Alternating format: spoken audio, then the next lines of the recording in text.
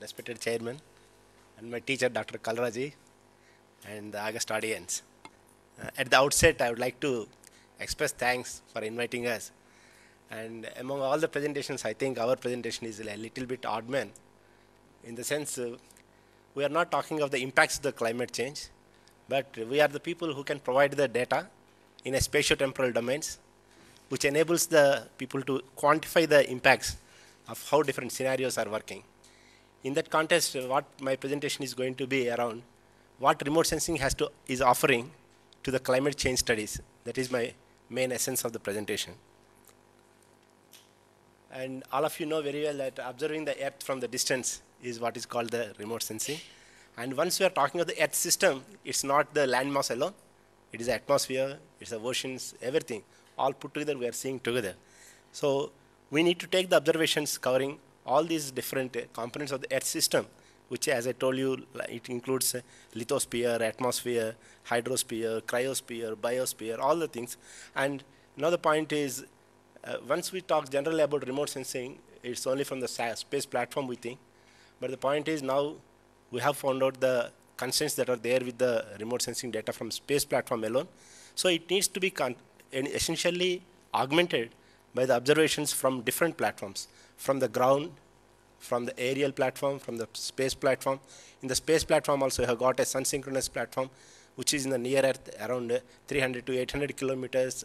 Sometimes they are in the geostationary orbit at around 36,500 kilometers. So we need to use different platforms for obtaining data of different dimensions. That's what it's going to offer. We'll be seeing it now.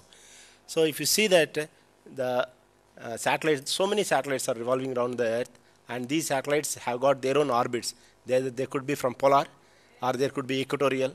Both are essential for us because polar, equatorial, as well as geostationary, each of them has got its own purpose. Generally, equatorial are meant for something like megatropics recently, which we have launched with the French assistance, CNES collaboration. So that is mainly meant for studying the tropical cyclones in -20 to +20 degrees latitudinal belt. Whereas in the case of the geostationary, you know very well, it's used for communication, and it's a geostationary platform, so it provides us the information on different aspects of the weather, which is useful for the climatological predictions, etc., and forecasts. And like that, we have got different constituents which need to be monitored through different platforms. So what we essentially do is we try to generate the data. On the bottom we have written that it works for the health, then it works for the disasters, forecasts, energy, water, climate, etc. So for each of these things, there's so many things are required. So while observing so many points, the important point is, as per the GEO, that is a global Earth observations, 50 essential climate variables have been identified which support the work of the UNFCCC and IPCC, of which at least 26 out of 50 have been found to be amenable from the remote sensing data, by which what I mean is we are in a position to construct the old data sets also, by which we are in a position to generate a relatively longer duration data sets. And then these data sets are required to be generated not only by our one country alone, wherein an international consortium is required. For that, GEO is putting all its efforts. They have got one what is called a GOSIC, that is Global Observations of Information System Center. So through that, we are having the global Earth observations, global ocean observations, global climate observations, GEOS, GCOS, GTOS. All of them put together will form into the global observation systems. And if you see what are those 26 parameters, actually here this will be comprising of the total list, which corresponds to atmosphere, ocean, and terrestrial, but of which what I have put in the bold this one letters, those are the things which are amenable from the remote sensing. And in this particular context, the global satellite data products we are getting from NOAA, NASA, ESA, UMETSAT, CMA, that is Chinese Meteorological Agency, CAS, ISRO, GEO. So like that, there are several international organizations that have come forward to share the data with all the reanalysis products. So that is a huge volume of the data which we are now getting. It includes the causative factors as well as the resultant factors. Causative factors in the sense like the weather, the insolation, how much is coming. Like Naveen sir was telling about the aerosols. We have got our own Indian satellite which can provide the aerosol optical thickness. in a real time. All these things are available in real time. Other scientists need not worry about how to generate AOT. We generate an AOT and provide it, and it can be made available. And a very good, well laid out data sharing mechanism also has been given by the GEOs through its what is called a GEOS, Global Earth Observation System of Systems, which is located in the Geneva. So a very good protocols also have been provided for that, of which now my presentation, in order to cover all those things, it would take a long time. So for the audience being most of them are from India, so what I will try to do is, what is that Indian remote sensing satellites and the Indian Space Research Organization has to offer, and how it is offering, that's what I'm going to tell you. So what we are having is, we have established now a system called National Information System for Climate and Environmental Studies, which is called the NICES, and it is located at Hyderabad, the center from which I come. So wherein what we have been doing is product development and interface of the things, wherein we develop different satellite data products.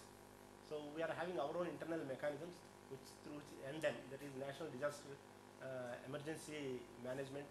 So in that we generate a lot of information data. In Bhuvan, it's our geoportal.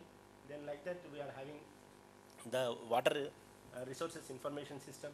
Then we are having the NRDB, Natural Resources Database. So like this, we are having our own historical databases.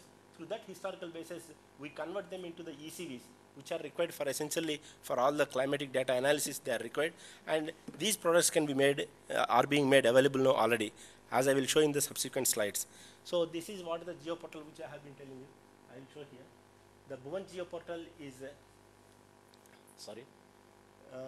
is our geoportal which anyone can access through bhuvan.nrsc.gov.in. So we are having a visualization under 2D, 3D, and a mobile Bhuvan also we are having. In addition to that, we provide a lot of services. In the services, we provide services on disasters, oceans, then open data archives, thematic information. Like that, we provide a lot of information. I will show in detail. So through this open data archives, you can get the Cartosat-1 DM. Yesterday's ISC people are showing they have used SRTM DEM, which is at around 3 arc seconds or 1 arc second.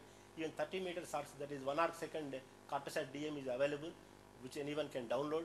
ResourceSat-1 AVIS data, now we have made a policy that the 2 years old data can be made available easily. It's made available freely. They need not even buy the data. And all these data sets, they can get it by just registering with us, and registration is also free of cost. Only thing is the need needs to be justified. If the need is justified, the data will be provided to them. Then we are having IMS, OceanSat-2, TCHP. So like this, different information products and data sets, satellite data sets are being made available.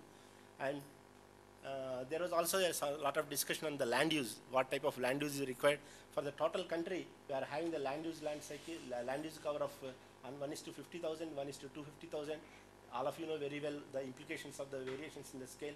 Urban land use is 10K for a limited number of cities.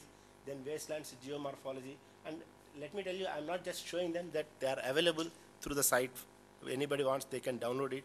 And similarly, once we are talking of the climate change, we say that the intensity of the extreme weather events is going to be on the rise, then the floods and droughts are bound to come.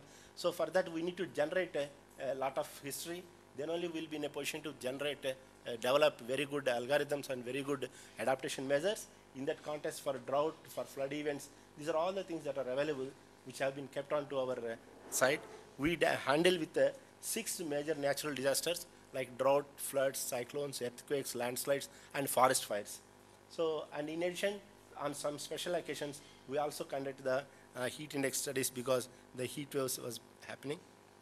And not only that, there is a lot of data that is also supported under the international charter for the disasters, and even for the recent Phylon and recent Philippines disaster also have been supplying.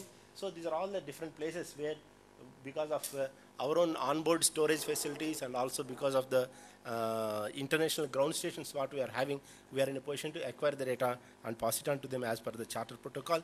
And for the climate change, the MOSDAC is also being maintained by our sister concern, that is Space Application Center, wherein you can get data on different satellites, right from Kalpana, then INSAT, OceanSat, Megatropics, SARAL, etc. So all these data sets what that have been written over here, they are all available.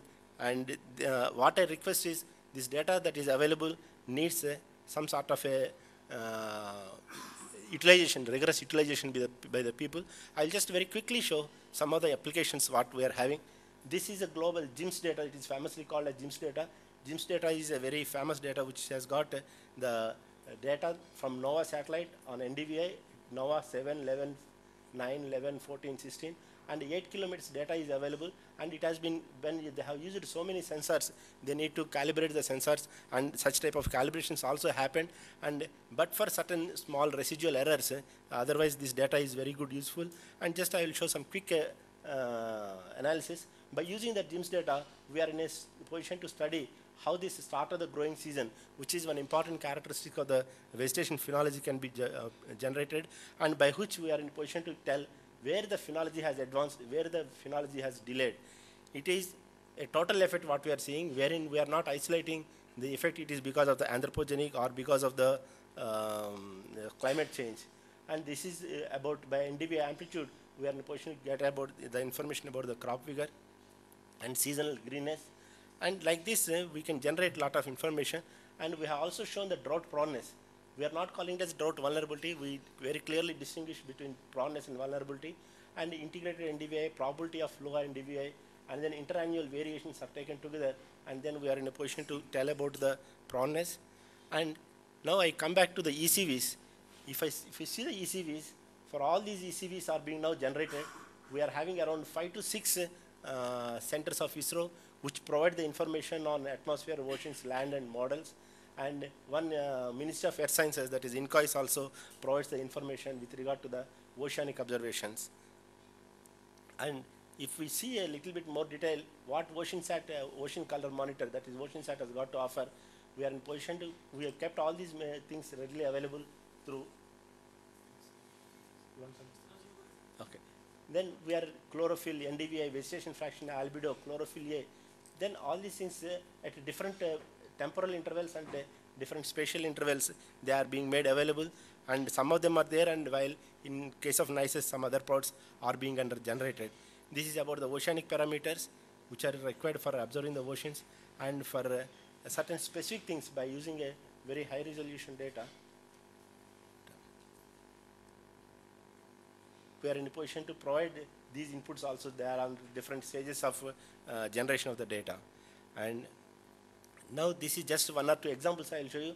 This is the one which is generated using our own OceanSat for the total global observations, because now we have got our station, one in Antarctica and one in another place I am not remembering. So because of that Antarctica station, we are in a position to have all the at least 10 out of 14 orbits data, we are in a position to get it, reprocess that data, and generate that information. Sir, this is that AOT, what I was telling you. Aerosol optical, this is available on a daily basis, which you can use in our model. And it is at 865, and we are having one more at 555 also to provide the transmissive values. And coming to certain other examples, 1 kilometer, 15 day, because for global studies, once we are dealing, we should not think of very small resolution, fine resolution. So a little bit coarse resolution data are available, NDVI, vegetation fraction, albedo. Now if you want to give the land use land cover information, you need not give the seasonal land use land cover information, but you can update your model with every 15 days vegetation fraction that can be generated out of the satellite data, which is available. And this is what the INSAT 3A CCD, the total vegetation damage, this is done by our sister center SAC. These things are also available. So in addition to just acquiring the data, what I was telling is, satellite data, though we acquire, there are certain constraints of the satellite data because of the short duration span, and there are certain uncertainties attached to it because of the algorithms what we use. And afterwards, when we generate a parameter, this parameter will be put into some models. They will be also subjected to certain assumptions. So because of these things, there are uncertainties will rise. So we need to force and we need to calibrate the models. So we have established certain agrometeorological systems for around 20-25 such agroecological meteorological towers have been kept, and for observing especially the carbon pool, which is especially required for telling about the carbon sequestration, whether we are acting as a source or a sink. We have established certain flux towers, and this forest damage on every day, soon after we get the satellite data, this is from the MODIS data we develop it, within less than an hour, these fire spots are generated, and then they will be transmitted to the user. They are happening, and because forest fires are going to affect the aerosols once again. So, and those things also have to be seen. And 2004 to 2012, all that land use on every year basis it is there. So if anybody wants to use it, they can use it. And certain other things they are under development, or water bodies fraction is under development. Snow cover area, already we have developed the algorithm. By this algorithm it can be made available, and it can be, the products can be made available, and they can be used in different models. And water spread dynamics is one important thing, which we have already standardized the procedures. Now we are in the process of standardizing the things. Someone was telling about the soil moisture yesterday, so I thought let me put this slide.